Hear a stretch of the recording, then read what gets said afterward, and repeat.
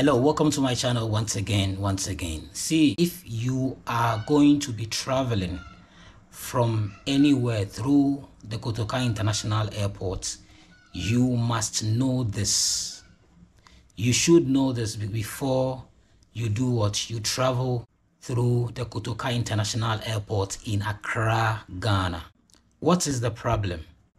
They are making some changes at KOTOKA International Airport, and I think travelers should know this before you do what? You come to the KOTOKA International Airport in Accra, Ghana. I know that when it's December, a lot of people come to Ghana from UK, from the US, from Nigeria, from everywhere. Like, people just come into the country because of dirty December. And if something is happening at the airport, I think it's best I let you know so that you get prepared. Okay, the problem now is the KOTOKA International Airport is making some changes. You know, we have Terminal 1 is mainly a private jet terminal, and we have Terminal 2. Terminal 2 used to be the main airport of KOTOKA International Airport. But you know, now we have Terminal 3. And Terminal 3 is handling all international flights. And Terminal 2, which used to be the main airport, is now mainly for domestic. And when you look at the domestic side, it is not that busy. They have made some renovations and the place is looking nice. All right, but it is still not busy like that because all international flights has been moved from Terminal 2 to Terminal 3. So what the airport authorities or the government is trying to do is that they want to relocate all the regional airlines, that's airlines that mainly travel or work within Africa, basically. All airlines that work within Africa. So for instance, Air Peace, ACCRA, Kenyan Airways, Ethiopian Airlines, sometimes they work within. So if you are a flight that operates within Africa, then you are being moved from the Terminal 3 to Terminal 2 because Terminal 2 is less busy. It is domestic flights. How many people travel to, let's say, Kumasi? How many people travel to Tamale, Sunyani, Takoradi, and all these other places?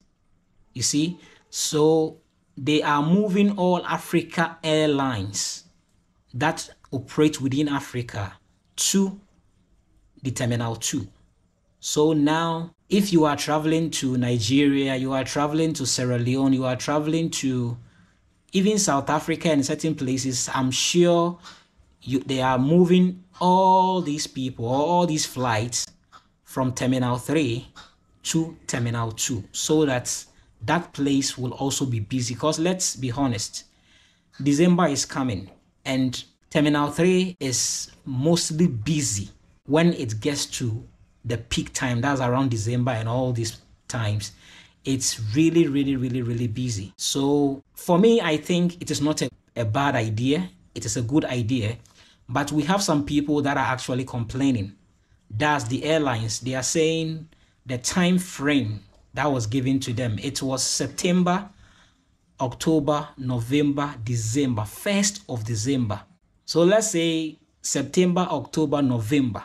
That's the time frame they've been given that they should move their staffs from Terminal 3 to Terminal 2. So this is what is happening at Ghana Airport or at the Ghana Airport, and they are complaining because the time frame is too short. They are like, they've set up all their staffs at Terminal 3 and giving them this short notice and moving them from Terminal 3 to Terminal 2. They want more time. But I think the airport authorities are bent on moving all these regional airlines to Terminal 2. And also, I think they are saying passengers are also requesting that, you know, when you travel like from every place, you are being charged as a passenger, every passenger, $100. And they are saying they are moving them from Terminal 3, which looks more modernized, to Terminal 2, which is not like, or which does not look like Terminal 3 and doesn't reach the standards of Terminal 3, then that money should be reduced.